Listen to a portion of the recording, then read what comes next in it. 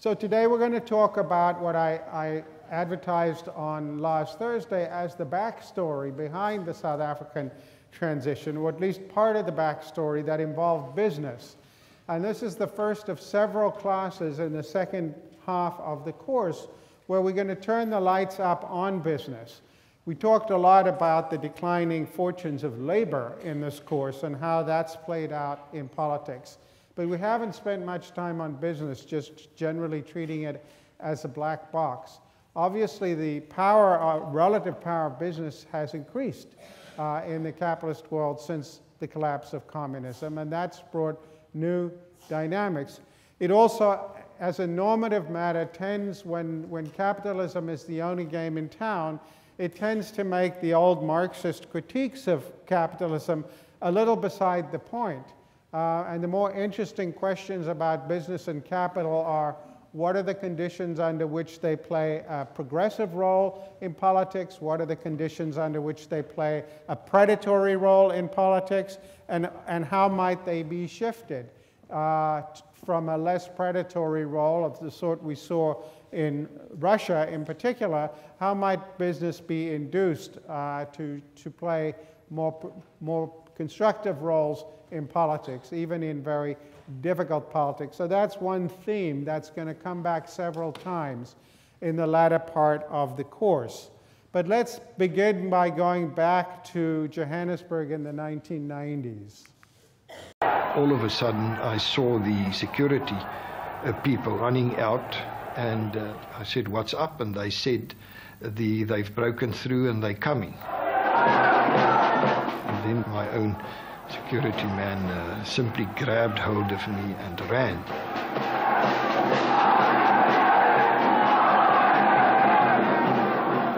Pandemonium just broke out in the entire building.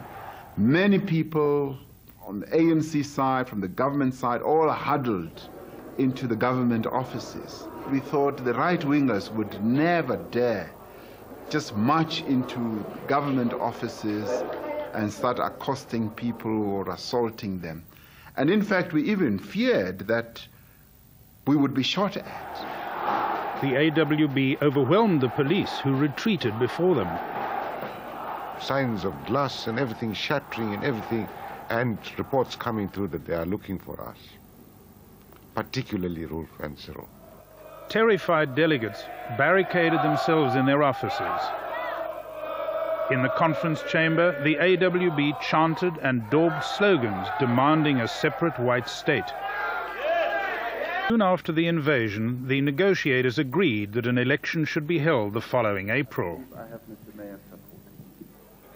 With the ANC growing in confidence and looking certain to win the election, the National Party had retreated bit by bit on nearly all its power-sharing demands. As the conference wound up with the ANC triumphant, Ramaphosa celebrated his 41st birthday.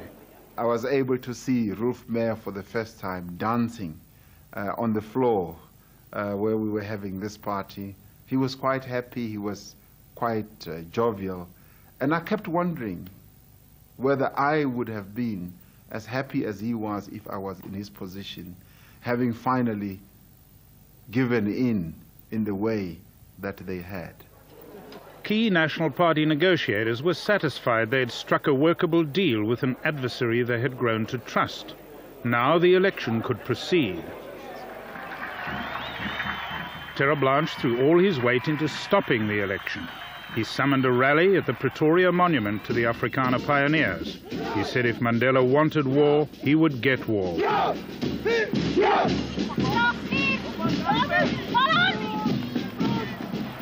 Terra Blanche then persuaded the Volksfront to boycott and oppose the election. Ons het nie nodig om te verduidelik dat ons wit is. God het ons so gemaak. En trouw als sy kinders staan ons daarby. Ons graaf, meneer die voorsitter, het nie nodig om grond te vra. Ons het grond, ons is die beskawers van Suid-Afrika.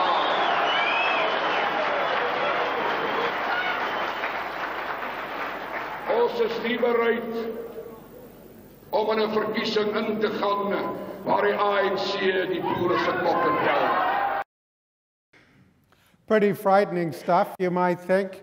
The reason I put it up there is just to emphasize that when Mandela and de Klerk negotiated their agreement, that was not the end of the matter. It was, to quote a Churchillism, it was the end of the beginning.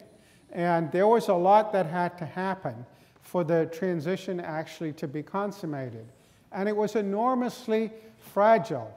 And I'm just going to walk you through a bit of a timeline to give you a sense of how fragile it was. We saw last Thursday that on the 2nd of February 1990, the government announced it was unilaterally freeing all political prisoners, unbanning all organizations, and planning to negotiate with the ANC. 3 months later, the ANC unilaterally suspended its armed struggle and began serious negotiations. That led in December 1991 and then May of 1992 to 2 rounds of roundtable negotiations, the so-called CODESA, Conference on a Democratic South Africa negotiations, where all of the stakeholders, there were 19 stakeholders initially, all the political parties, all social movements had a seat at the table as a way of trying to negotiate the transition to democracy.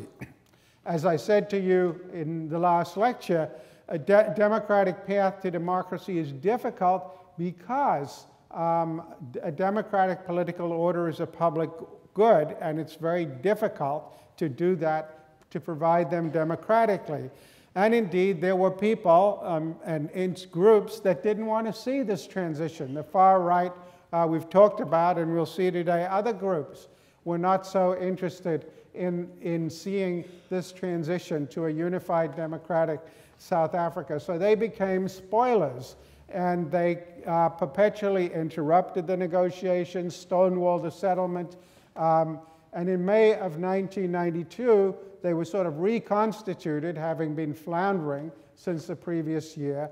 But a month later, there was a massacre at a place called Boipatong, which where about 45 people were shot dead, apparently, allegedly, by Zulu supporters of the Inkatha Freedom Party, an ethnic separatist party that I'll tell you more about shortly.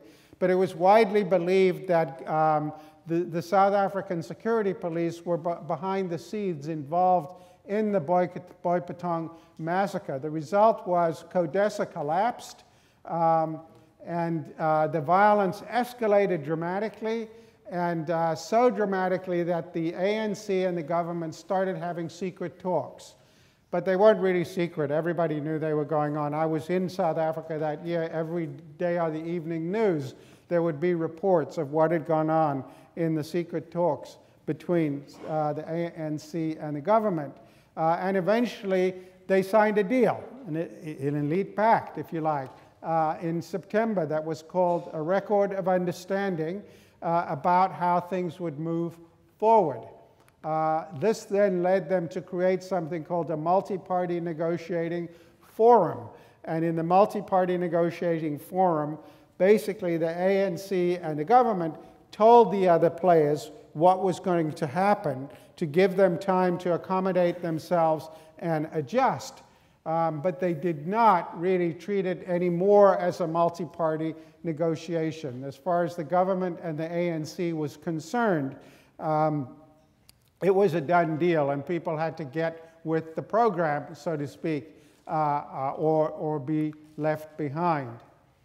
Later in that same month, a young, charismatic ANC member, and very much on the more radical flank of the ANC, was assassinated. Chris Hani, extremely charismatic, also in the Communist Party, and the result of this, he was assassinated by a right, I think it was Polish extraction, white South African. And the whole country seemed to be on the verge of exploding. The violence escalated hugely, and the talks were in danger again of falling apart. And I put up on the slide there that the election date was set. And the reason for that was that Mandela and Ramaphosa came to de Klerk eventually and said that the only way they could tamp down the violence was if it was a non-negotiably agreed that the election would take place within a year of Chris Harney's death.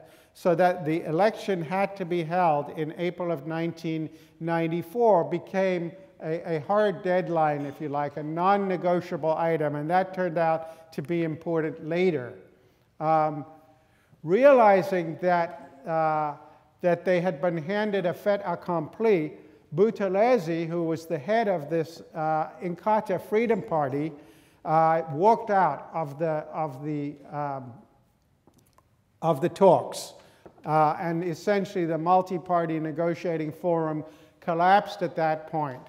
And true to the divided dollar story we've been talking about earlier in the course, even though he was the leader of the ethnic Zulu party, he joined forces with the right-wing Afrikaans whites and also the heads of the traditional homelands, sort of Bantustans, who saw themselves as losing their power in the new South Africa, and they announced that they were going to be boycotting the elections.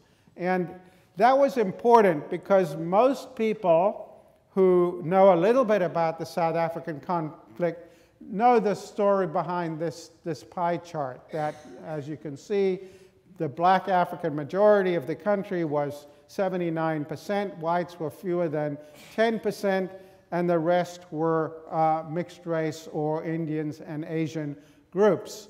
What is less well known outside of the South African context is the ethnic breakdown of the non-white population. And there you can see that Zulu were a plurality of 28%, but the next biggest group, almost 20%, were the Xhosa. And why this matters is that the Xhosa were more or less 100% committed to the ANC. The ANC probably won, not 100%, but over 90% of their vote. But the Zulu were deeply divided nationally between the ANC and Inkatha. But in the eastern part of the country, which was then called Natal, today is called KwaZulu-Natal, they controlled the majority of the Zulu vote, the Inkatha Freedom Party. And so from Buthelezi's point of view, a much better outcome would have been a partition at the end of the day of some sort where Inkatha could be in a majority and so actually control what is today KwaZulu-Natal. So he didn't really want a transition to a country in which all the polls told them that the ANC would win a 2/3 overall national majority. And so Buthelezi here was not just, even though we talk about the deal between the ANC and the government, Buthelezi was the potential spoiler of this settlement. And why did this matter? It mattered because the civil war in Natal would have made the transition impossible. The levels of violence by 1992 in KwaZulu-Natal had already reached Civil War proportions. And the notion that the country could really have a successful election, which was boycotted by Inkatha, was not credible. And so it was a huge problem going forward. So just going back to the timeline, in June 1993, one of the far right-wing groups torpedoed the negotiations yet again, similar to the clip I showed you, but a different meeting in Kempton Park. They just drove armored vehicles through the plate glass windows and constantly were trying to upset and harass the negotiators. All of the time, this election that had to occur in April of 1994, lest the deal between the government and the ANC come unstuck, was approaching. And indeed, a month before the election in March, it all came to a head in one of the homelands. The homelands had been sometimes called Bantustans. As I said, these were the nominally independent states under apartheid's migrant labor system. Violence exploded when the leader of one of these said he was not participating in the election, and some of the right-wing Afrikaners went ostensibly to support him in the hope that this would precipitate a military coup, that the military would get behind the uprising in Bophuthatswana, and there would be a takeover, and the impending election would be stamped out. And so there were these people went there in paramilitary uniforms. A lot of people were killed, including 4 white Afrikaners were killed, and it was filmed on national television and shown over and over again. And it really seemed, this is now we're a month before the election, it seemed like the whole world was going up in smoke. If you think about April 1994, those of you who are old enough to remember, this is when the Rwandan genocide was in full swing to the north. These are the kinds of pictures that South Africans were seeing on television and in the newspapers every night. So the idea that, that you could have some horrific bloodbath it wasn't an academic thought. It was was seeing it every night on the evening news. And just literally weeks before the election, 3 weeks before the election, this is what was happening in Johannesburg. Johannesburg, the commercial heart of South Africa, paralyzed by gunfire and fear. Chaos erupted on the streets as thousands of Zulu supporters of the Inkatha Freedom Party protested against the election. The rattle of AK-47s echoed around the banks of the business district as security forces tried to keep control. Tear gas and stun grenades filled the normally quiet squares. There were running gun battles as police tried to force back gun-wielding demonstrators using rubber bullets and buckshot. At least 8 people were killed by African National Congress guards when the Inkatha crowds reportedly tried to attack the ANC headquarters. Bodies littered the streets as mayhem brought central Johannesburg to a standstill. So it didn't look like we were 3 weeks from a democratic national election. And at that point, Henry Kissinger and Lord Carrington of Britain were brought in to try and mediate a solution. They spent all of 2.5 days there, concluded the situation was hopeless, packed up and left. And so then again, the newspapers were just full of portent of failures. This is an article which you can peruse at your leisure, but basically detailing the way in which Zulu militias were preparing to escalate the civil war. And then, miraculously, we turn on the evening news, and this is what we hear. In South Africa, a breakthrough may be imminent to stem recent political violence. Political leaders appear to have found a way to end the standoff over the country's first all-race elections. Another meeting is set for Tuesday to finalize the deal. CNN's Peter Arnett reports. Following 6 hours of talks in Pretoria aimed at ending a major political standoff in South Africa, the official line was guardedly optimistic. Our talks today have gone very well. So well, in fact, that sources tell CNN that details of a plan to bring the Zulus into the election have been okayed by negotiators for the government and for the Zulu chief. And a document has been drawn up that must now only be approved by ANC leader Nelson Mandela.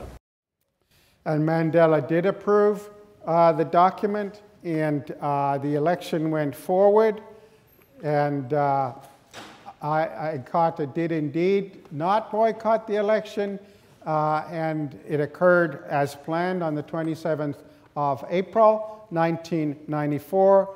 The ANC won almost more than 62.5% of the vote.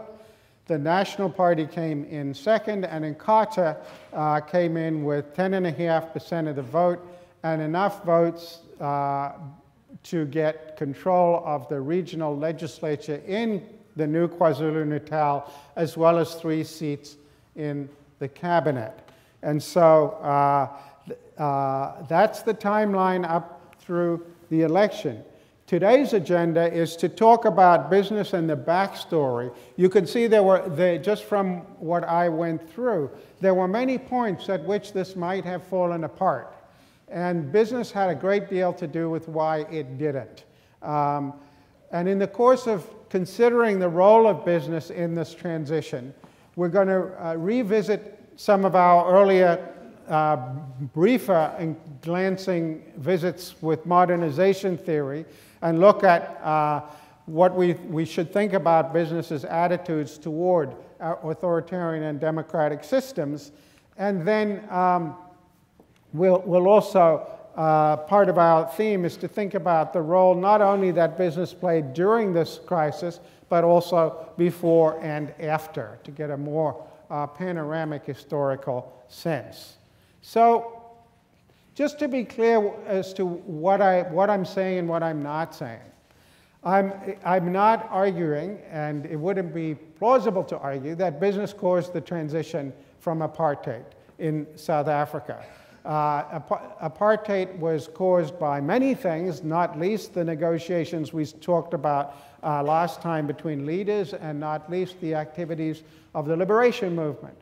Business, however, did have a great deal to do with the fact that the transition was peaceful, substantially peaceful, and that it ended up in a democracy. That is to say, it is clear that apartheid's days were numbered. The status quo as it existed in South Africa in the 1980s was not going to survive.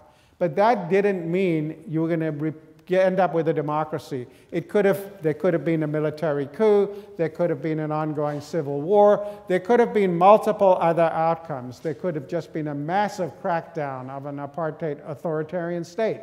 So the role that business played was in facilitating a peaceful transition to a democracy rather than some other more bloody denouement. And I'm going to focus on 4 areas where business had an impact. The first is in getting negotiations started in the first place. By the time Mandela, in the late 1980s, was secretly talking to de Klerk in messages, there had various things had actually been going on for some time that made it propitious for those talks to begin, and I'll say something about that. Then I'm going to talk about the role business played in actually brokering the deals between the government and the ANC initially, and then between the two of them and Inkatha toward the end.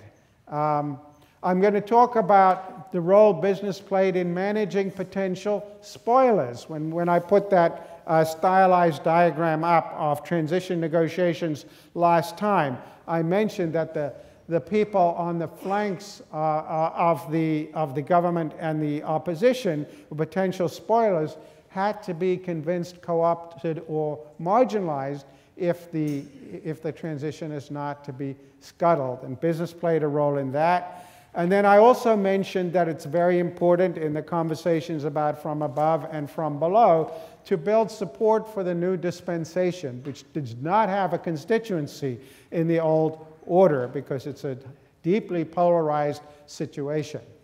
So those will be the 4 areas that we'll focus on. Now, let's go back to the 1970s. This is the National Party had come to power in 1948. It had spent much of the 1960s creating the apartheid order with compulsory segregation, forced removals of Africans from the cities into these homelands where they then worked as migrant laborers. And by the 1970s, it was firmly established. The government had been in power for more than a decade. There was no meaningful white opposition party, and they seemed to be entrenched. In a setting like that, why might business decide that it should start talking to the leadership of the liberation movement? Liberation movement was illegal. It was underground. After 1963, many of them were, including Mandela, were in prison, and Jacob Zuma. Others were like Mbeki, were in exile in London or elsewhere in Eastern Europe. Why would business leaders, I'm talking about big business, white big business, why would they want to start talking to the leadership of the liberation movement? Yeah.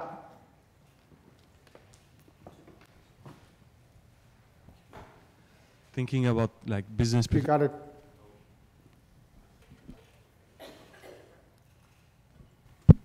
Hi. No? Well, just yell. Okay. Like from a business perspective, 80% of the population, if you empower that 80% of the population, you have a bigger market to sell. Okay, so business might have a bigger market if they could do better business.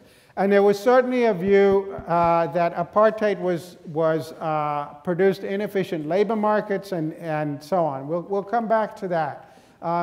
But we should notice this is quite unusual. Typically in authoritarian systems, business does not get involved in politics. If we look at China, business, when we talked about the rule of law in China and so on, business might go to court over business issues, but typically they keep their heads low in politics in authoritarian systems.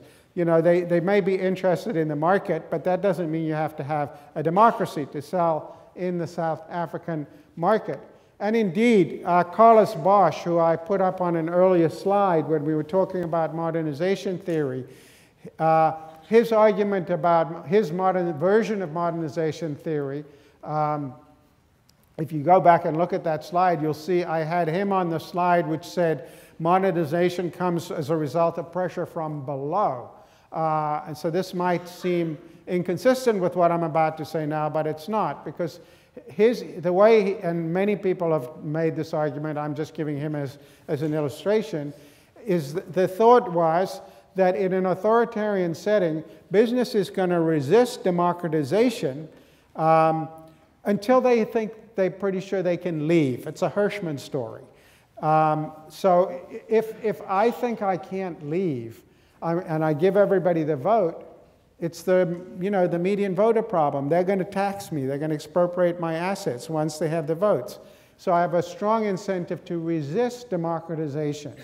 But if I can leave with my capital and with my assets, then the threat of exit, my threat of exit, makes it less likely that they will be willing to risk the economy's future by taxing me. So this variant of modernization, as I said, it assumes the pressure to democratize is coming from below, but the argument is business is going to line up with authoritarian systems so long as there's what economists refer to as high asset specificity. That is, you can't take it with you. If it's a world revolving around human capital, I can just walk out of the door with my human capital in my cranium. And set up shop elsewhere. But if what I own is a gold mine, I can't take the gold mine with me, right? I can't take the diamond mines with me, right? And so this is why it seems counterintuitive, at least from the standpoint of those traditional theories, it seems counterintuitive that business would actually favor an opening to the liberation movement, because very high asset specificity. They were big business was invested in big mining and the diamond mining and so on. They were also invested elsewhere in the economy, but they didn't have much credible capacity to threaten exit. And so that's initially a puzzle, and we'll come back to it.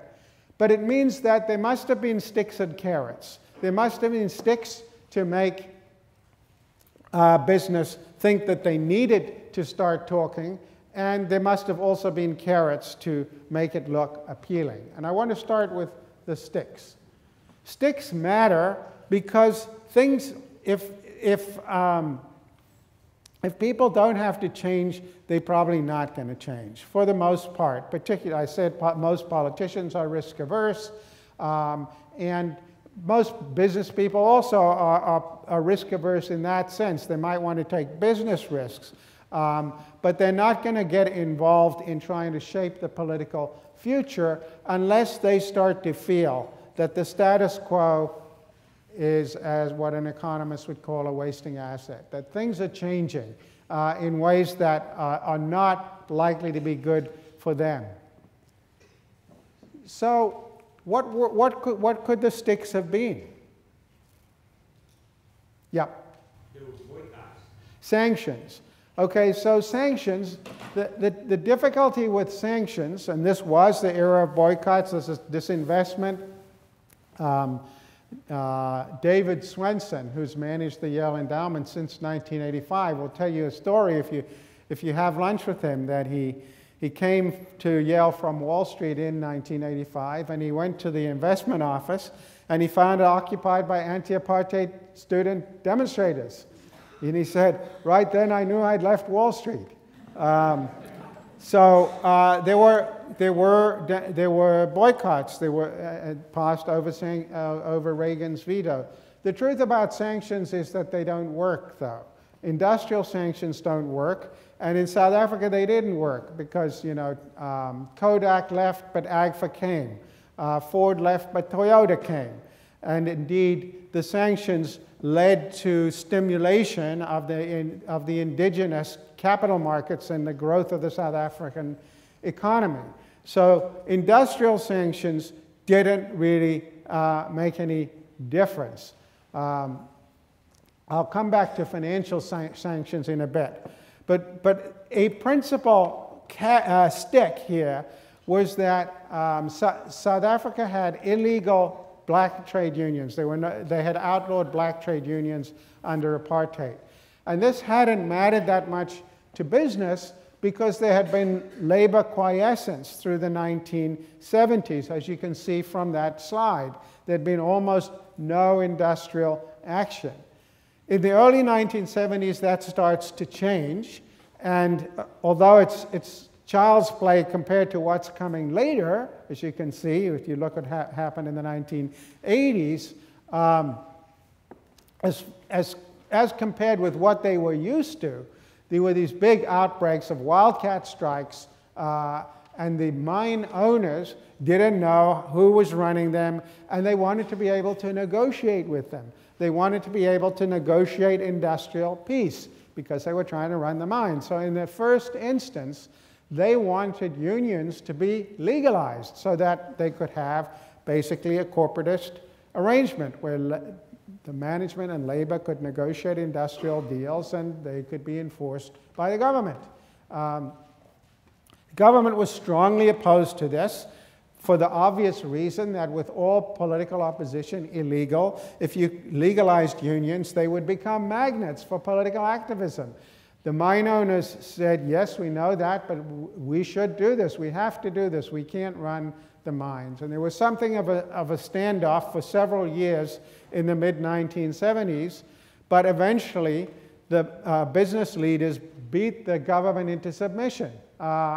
And something called the Vihan Commission was appointed that was nominally going to look at it, but it was run by a man, Vihan, who was an academic who was known to be a supporter of legal trade unions for blacks.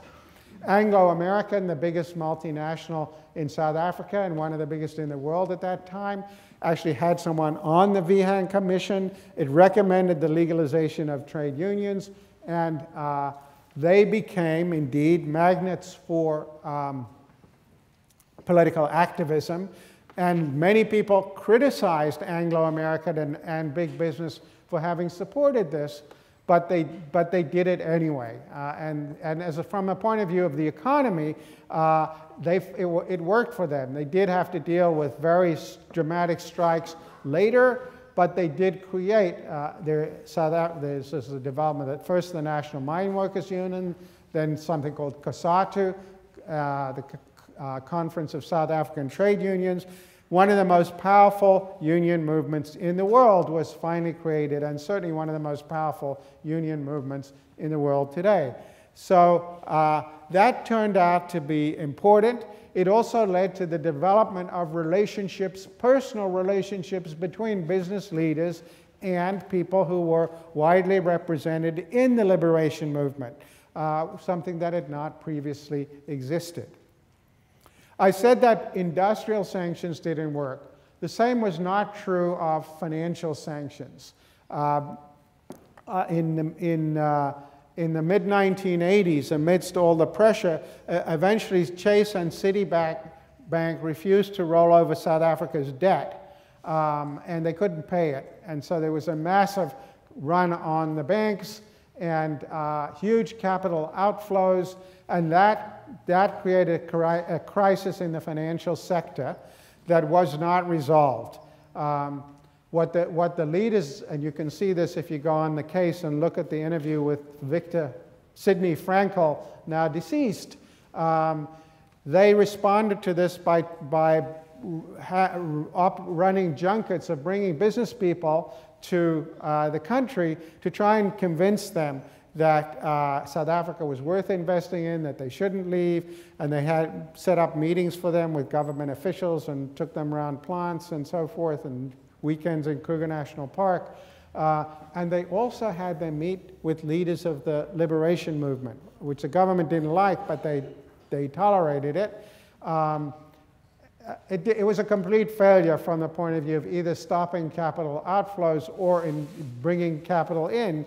But again, it was a way in which leaders of the South African financial sector developed personal relationships with people in the liberation movement that would turn out to be important later.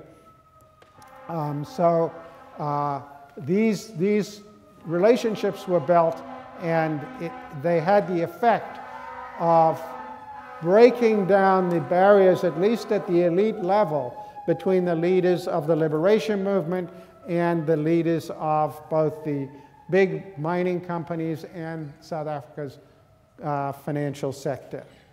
What about carrots? Why might carrots matter? Carrots are important because even if people think the status quo is not an option anymore, they may nonetheless dig in their heels. So for instance, in the 1960s and 70s in Rhodesia, as it then was, the white farmers didn't see any good future, and so they dug in behind Ian Smith's government until the very end, until basically the British pulled the plug on him. We're going to talk more about Israel-Palestine in a few classes from now. But I can't tell you how many Israeli businessmen I have interviewed who say, the status quo is terrible, we hate it, it sucks, and the alternatives are all worse. And they mean it. They believe that's how the world looks to them.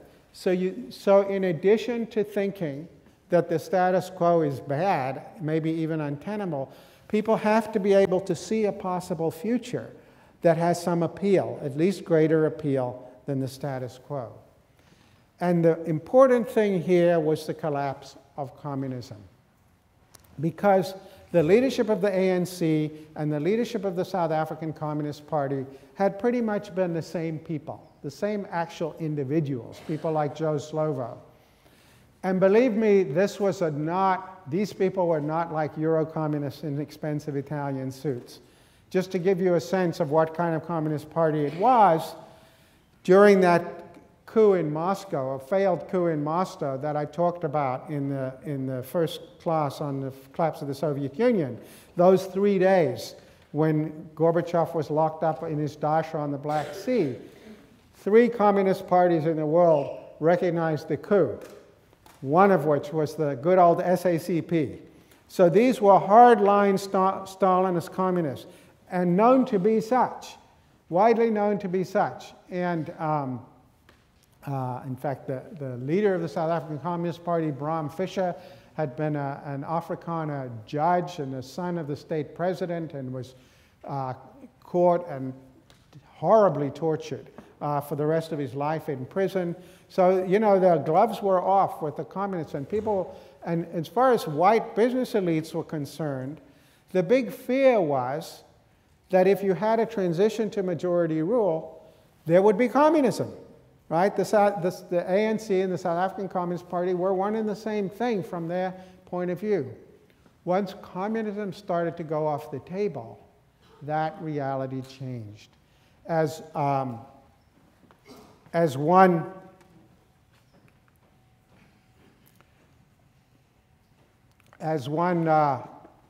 businessman I interviewed put it, he said, "I woke up one day and I realized we do not have to be Cuba. We can be Brazil." And that when that light bulb went off for him, it was an epiphany, because they suddenly realized that there was a possible future for them in a new order. And particularly once you see the status quo is collapsing, you want to get to a better future if once you can see that possibility. So an important fact about South African business is that the ownership of the economy was highly concentrated at this time. Mining had long been dominated by a small number of huge companies, Anglo-American and De Beers being the two most important. Just to give you a sense, in 1985, Anglo controlled more than half of the capitalization of the whole Johannesburg Stock Exchange, and the top 5 corporate groups controlled 80% of it.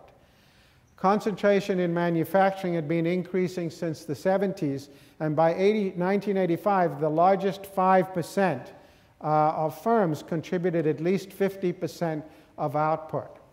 So even though the South African economy is not an oil curse kind of a story, it was a pretty diversified economy. It was owned by a small number of large conglomerates. Mike Spicer, who is the general manager of Anglo that I interviewed in one of those videos, which you can see in the case, he said you could get 9 people around a table, would have been 9 men. You could get 9 men around a table, and you basically had the whole South African economy there. So this is just, again, you can peruse this at your leisure, but this captures the conglomerate quality of Anglo, all the bits and pieces of it that it owned and its subsidiaries.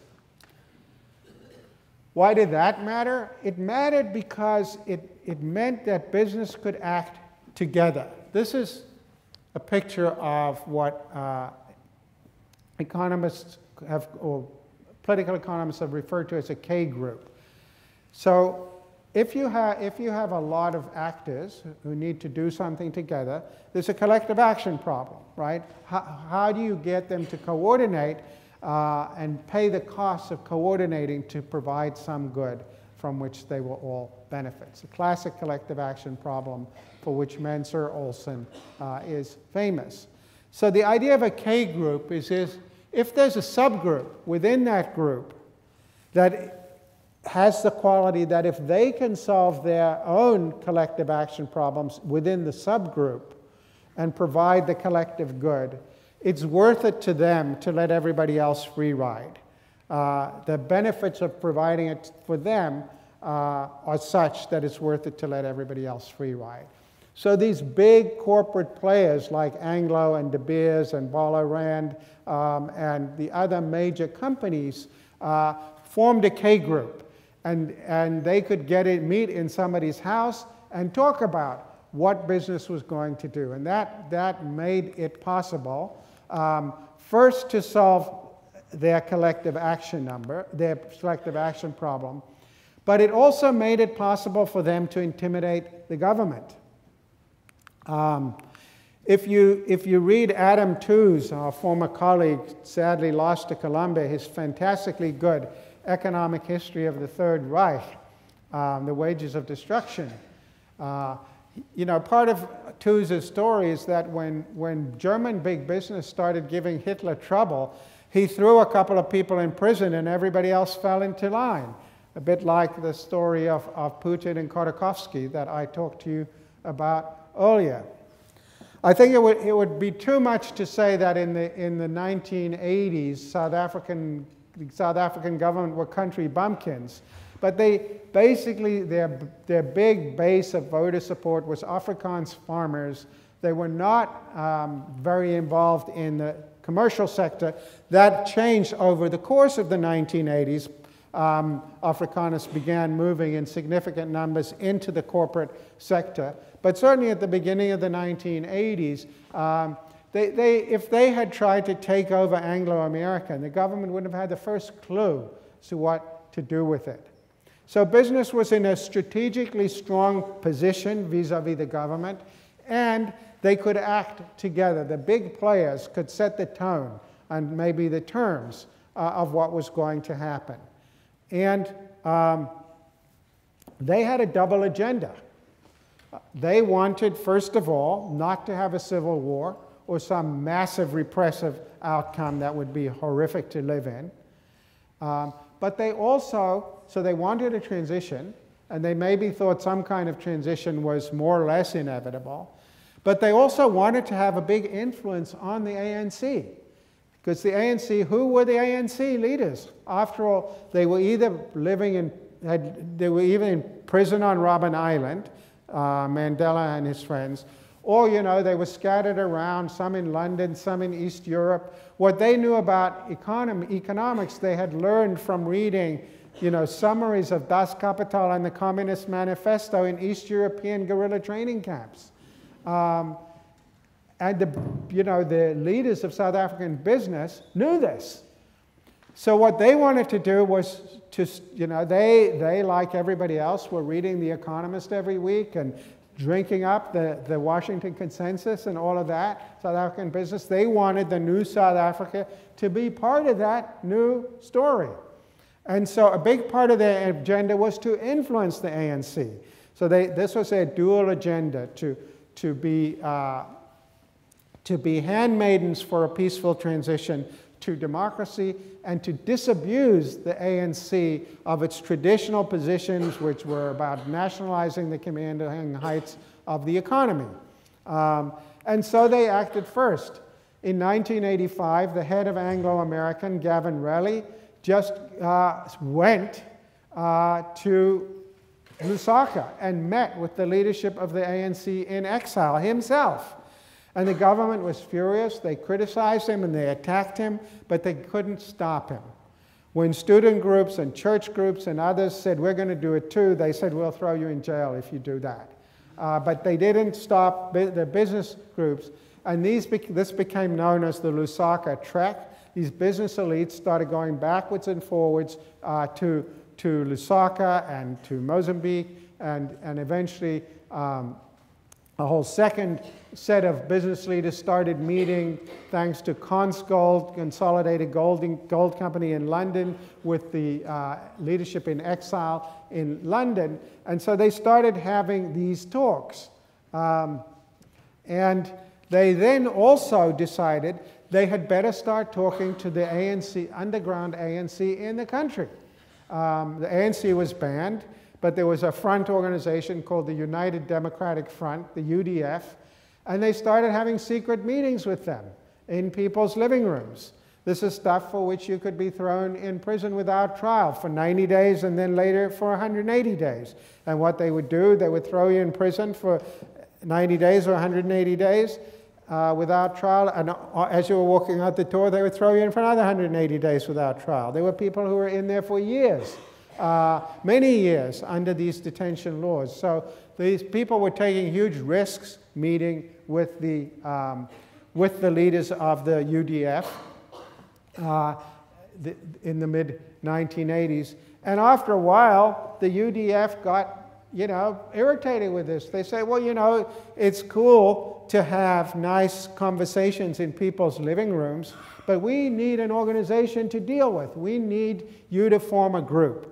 And so eventually they did. They formed this group called the Consultative Business Movement in 1988. And what was hugely important about this group was that they were the first group of white elites to say, we favor majority rule democracy for South Africa, one person, one vote.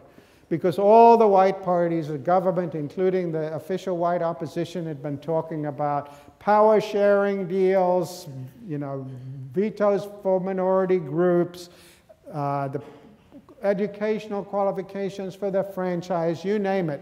But the CBM was the first group to say, we are for a normal, as ANC had kept calling it, we want a normal democracy in South Africa. And so that solved their credibility problem. They didn't say we're neutral about the politics. They said we're committed to a democratic transition and we will work to bring it about. And that meant they were the only credible brokers. Church groups were all allied with different political parties. There was nobody else that could be credible brokers between the government and the ANC. And so just to give you one poignant illustration of how they brokered, this is a famous Sidney Frankel story. He thought it was important that the two chief negotiators, the two deputies of the ANC and the government, should get to know each other. They turned out to be the two chief negotiators, Ramaphosa and South African Deputy President Rolf Meyer. So he took them fishing on his trout farm. He arranged for them to be brought in helicopters and so forth. So the story goes, they went fishing and Ramaphosa got a fish hook stuck in his finger. And I'm sorry, Meyer got a fish hook stuck in his finger. And Ramaphosa said, I know how to fix that. Bring me some pliers and a bottle of brandy. And they did, and he said, now you drink the brandy, give me the pliers, but you have to trust me. And so the story goes that this was the bonding moment between, who knows whether it's true, but it stands for the proposition that the business elites were facilitating the personal interaction between the government and the ANC.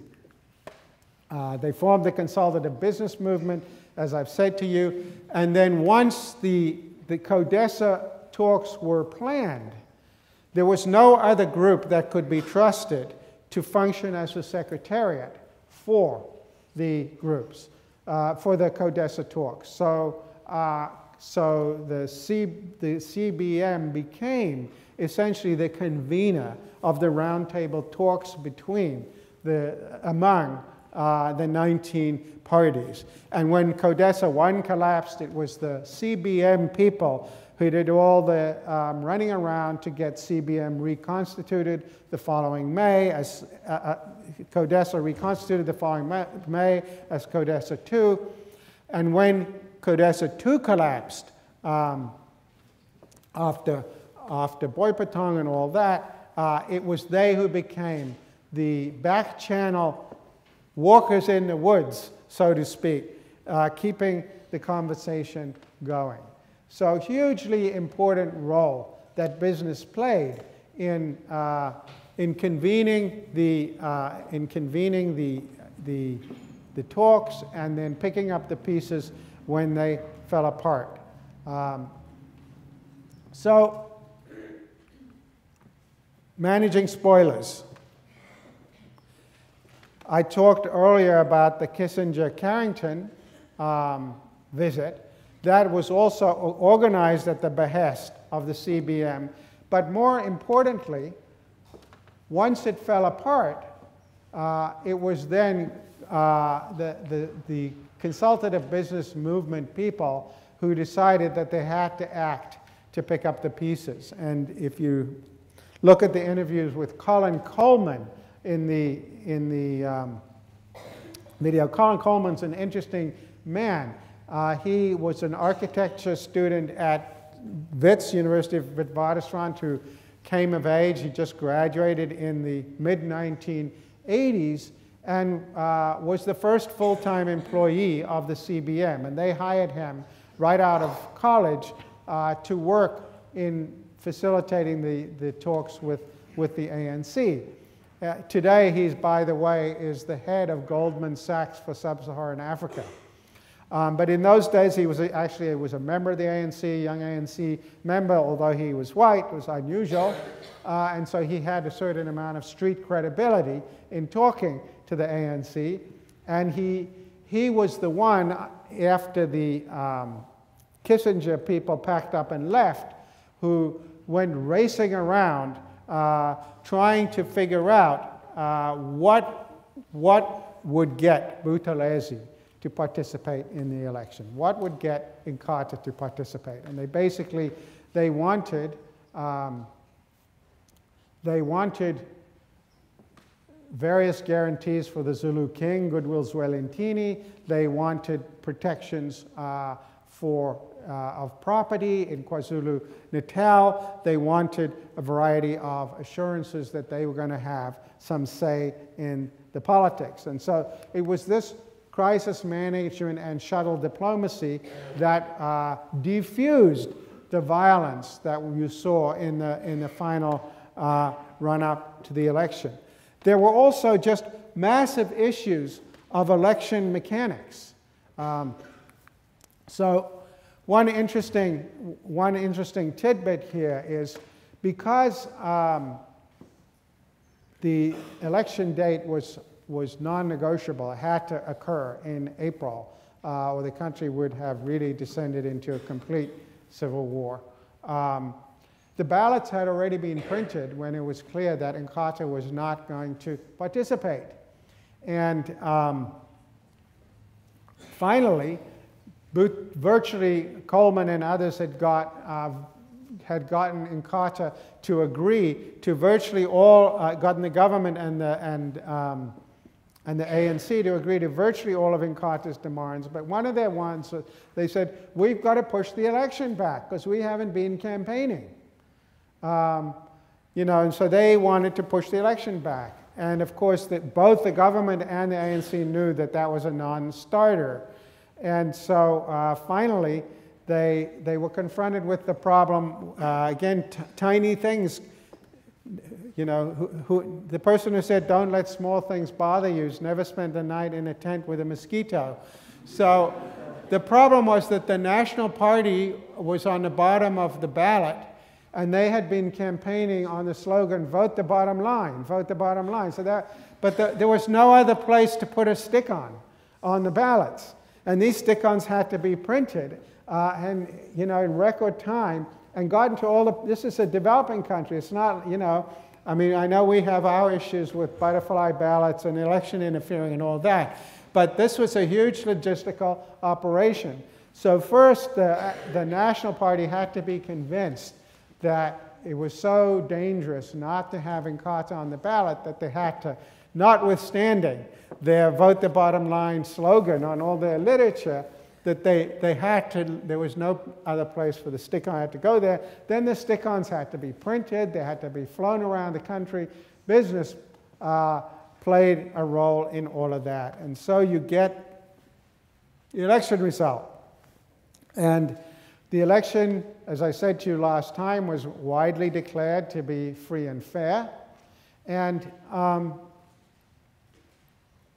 there's a wrinkle to that, though, that's always struck me, though I've never seen reporting on it, which is that the election results took several days to, finally, often the case, and when you've got paper ballots being counted by hand. It took 3 or 4 days to get the final election results. But at the end of the first day, it was declared that Inkatha had won KwaZulu-Natal regional parliament, and that they had enough votes for 3 seats in the cabinet. And so, I could never prove it, but I have a sneaking suspicion that that part of the election result was negotiated in advance of the election. Building civil society support. Again here, business worked with church groups and others to put together hundreds and hundreds of meetings where they would come and talk about scenarios. They would come and talk about how the economy might unfold in the future, and they would do this as part of their effort to influence the ANC, which, by the way, they succeeded in doing. When the ANC came to power, it still articulated a pretty staunch socialist economic program. They had a manifesto called Reconstruction and Development, and it talked about nationalization. Mandela's first international visit when he came out of prison was to Cuba, heavily criticized by the Americans. But within months of coming to power, the ANC had largely repudiated its RDP, Reconstruction and Development Plan, and instead embraced something called GEAR, growth in economic reconstruction, growth, I've kind of what it stood for, but basically it was a shift to the Washington Consensus to a very large extent. It basically put off massive transformation of the economy, the effects of which I'll talk about briefly in a minute. They created an election fund. They helped with the logistics of the election and ensured that the elections would be free and fair. So, quite a remarkable story in many ways. Business does not normally behave in this way. And there were undeniably notable achievements. The first is that they avoided the catastrophe. I think that it is a fair retrospective judgment that but for the things that business was able to do, both in creating relationships and networks, in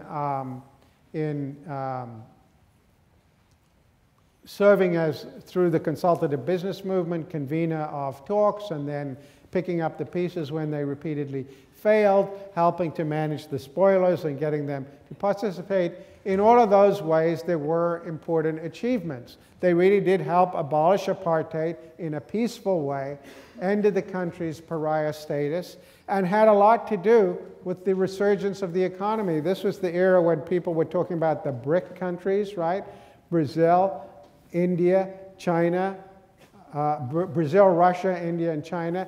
They started talking about the BRICS because South Africa had a big economic resurgence. If you look at sort of macroeconomic and social indicators, in the first 12 years or so, the number of people living in poverty went down, not in a non-trivial way, and they did create a black middle class. Between 1995 and 2009, R500 million was, and that was when the rand was worth a lot more than it is today, was transferred from the white business to black business. So in all of these respects, you could say there was a significant achievement. And business deserves considerable credit, some of these business leaders, for taking big risks and being willing to do what they did. But on the other side of the ledger, there are pretty challenging legacies of the way things unfolded. We still have a limited democracy, single-party dominant democracy, as I talked about last week. Those tend to be very corrupt. South Africa is not special in this. Go to Russia, go to Mexico, go to India for a long time, single-party dominant system. Very, very high levels of corruption come with single-party dominant systems. The politically entrenched labor movement has been very costly for the country over time because it protects, and this is the South African variant of the story we're talking about in Germany and in the advanced capitalist countries earlier in the course. We have a very high wage economy in the formal sector, but we have huge unemployment. We have 30% unemployment and almost 50% youth unemployment, one of the highest youth unemployment rates in the world. South Africa hemorrhages textile jobs to Lesotho, even to China. So you have the downstream effects of this very powerful, entrenched, organized labor movement that's wired into the government. And by the way, that all exploded in 2012 at a platinum mine in a place called Marikana, where again, ironically, in view of the 1970s, wildcat strikes were organized against the unions and existing managements for sweetheart deals that they believed were excluding them. And about 34, I think it was, people were shot dead by the police, many in the back. Huge blot on Cyril Ramaphosa's character, because it made it much harder for him to win the ANC leadership in 2018, because he was one of the directors of Marikana mine. Since the transition, business is completely disengaged. While they were very proactive at this time of crisis, it's much harder to get people's attention for a chronic problem than for a crisis. And after the transition, South Africa's problems went back from being crisis to chronic. The inequality, the poverty, the lack of racial integration, except for elites.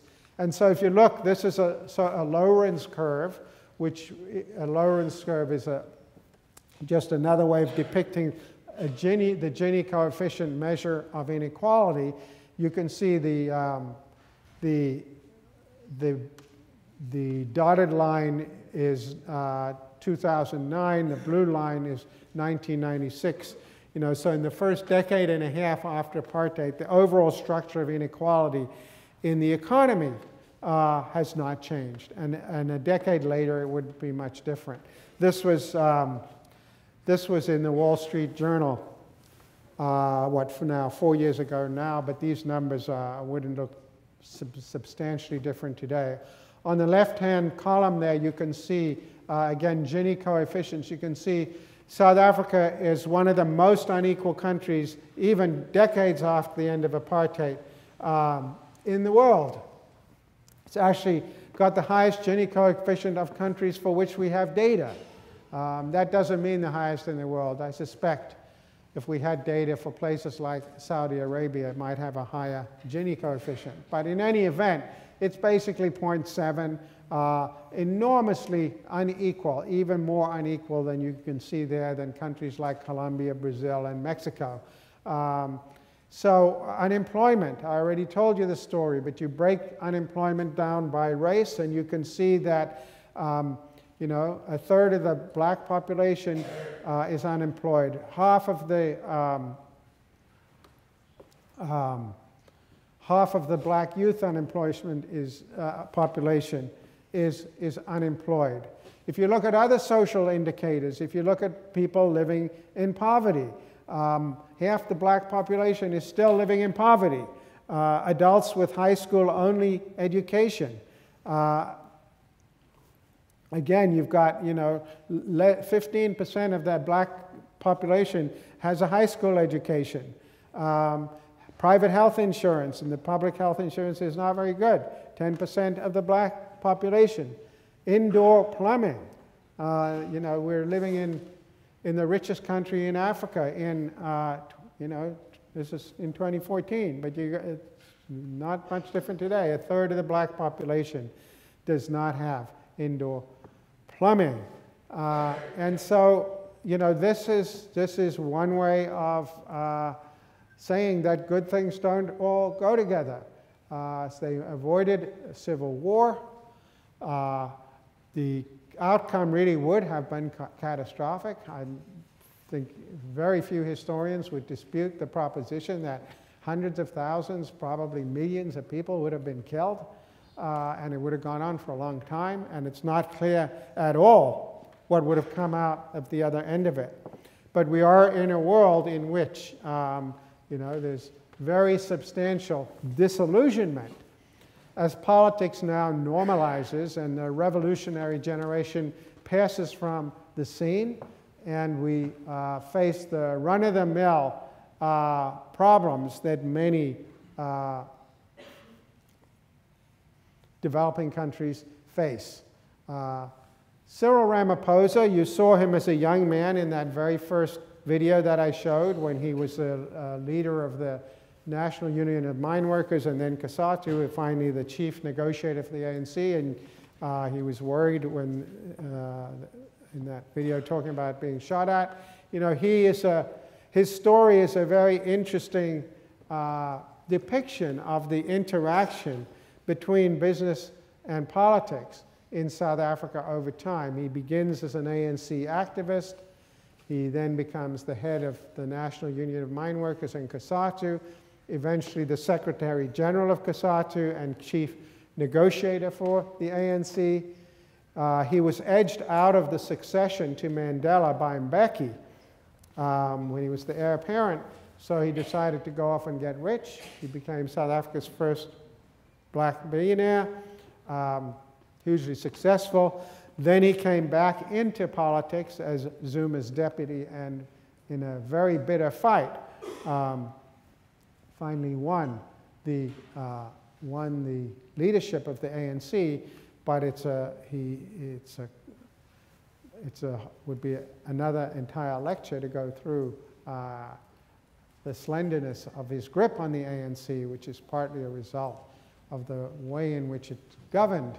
But that will be a topic for later in the course. Next, we will be talking about the ICC and the doctrine of responsibility to protect.